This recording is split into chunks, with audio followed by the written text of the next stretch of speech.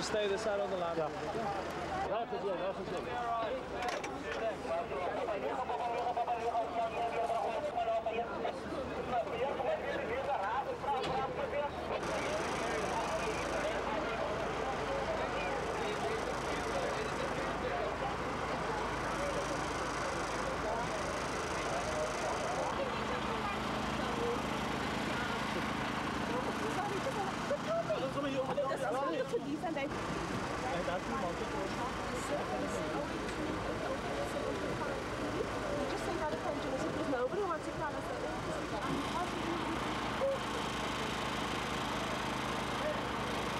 Well, we were sitting having supper and we heard a loud bang behind us and everything just fell down around us. And when we turned around, there was, you know, all these people lying around with limbs missing, and you know, it was really not nice. Went into the building and there was about 6 or 7 badly injured people. The one guy was quite bad, both his legs were blown off, and it was a bit chaotic inside.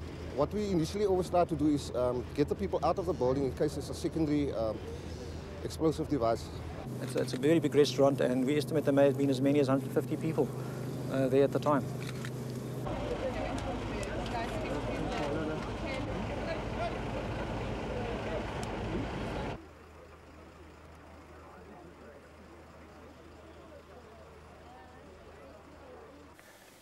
The police are busy on the scene doing an analysis of what has happened. The Minister of Safety and Security will make a much more fuller statement tomorrow. He has told me just now that he has just briefed the President about the incident and about what they think is happening. But then a fuller statement will be made tomorrow. The government condemns this. The President is shocked, is outraged by this kind of incident.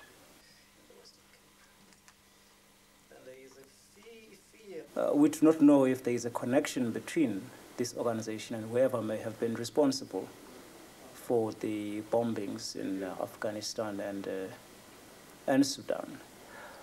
We prefer not to comment about what happened in the Sudan and Afghanistan, because the incident is obviously going to be a subject of much speculation, discussion, and even exchange of opinion. At this stage, you'll be aware that we haven't said anything about it, and we do not think we should say anything until we've got all the facts.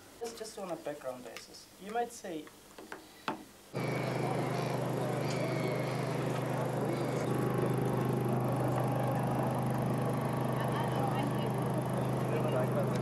An organization has claimed responsibility. However, I'm not going to identify them at this time until such time as we've taken a statement from the person who received the call. The call was made to a local radio station and taken by a journalist there.